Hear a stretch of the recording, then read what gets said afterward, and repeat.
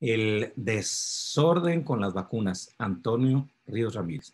Con la famosa llegada de las vacunas y un ya acostumbrado espectáculo televisivo para que todos vieran el avión que traía las primeras dosis adquiridas por el gobierno federal, la falta de información, la desorganización y el deseo de continuar con el espectáculo, así se arrancaron las vacunaciones contra el COVID-19. Nuestro estado no fue la excepción en cuanto a falta de estrategia y de logística.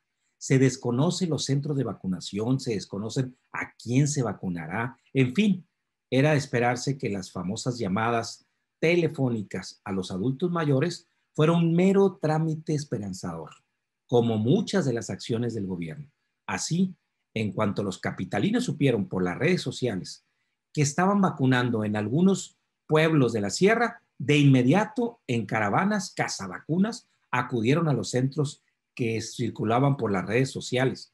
La gente de la sierra no estaba acudiendo a vacunarse y los capitalinos aprovecharon esa oportunidad, ¿sí? Así también algunos, por desconfianza en el manejo de las dosis, están contemplando la alternativa de cruzar al país vecino y lograr la vacunación.